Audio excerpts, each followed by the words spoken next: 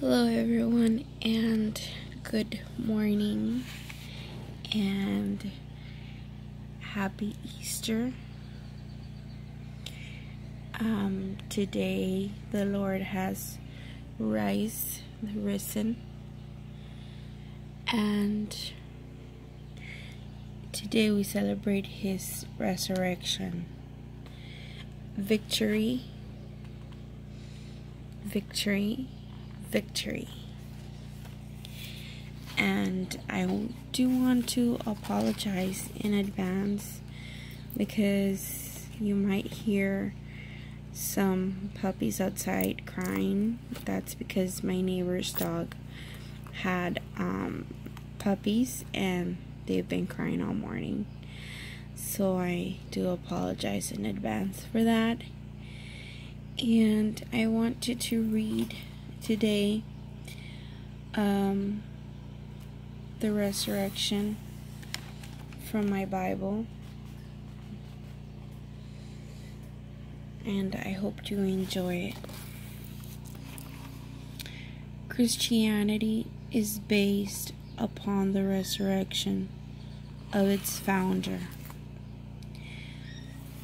The apostles primarily and principally preached Christ risen.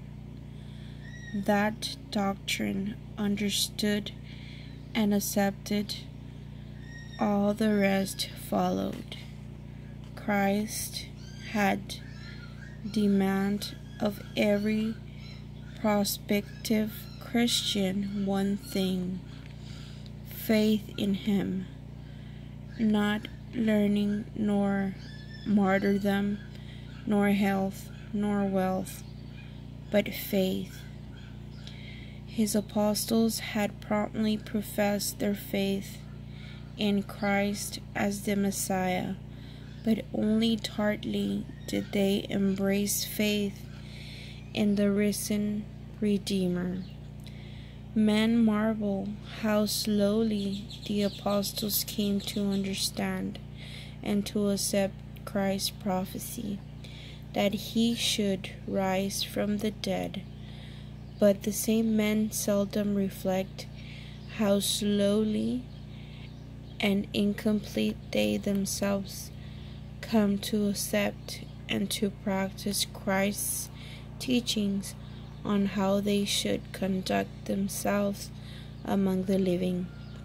The resurrection of Jesus Christ is the mark of divine approval on Christ's perfect plan for the perfect life.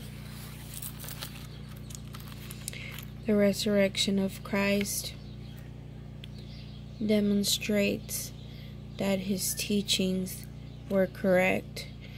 Our lives can be correct only as they conform to Christ's teachings.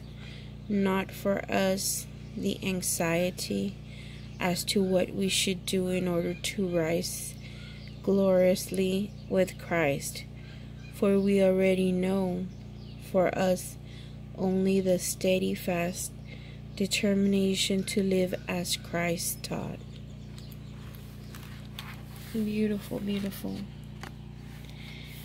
Happy Easter, everyone, and victory. Remember, victory, for our Lord has risen.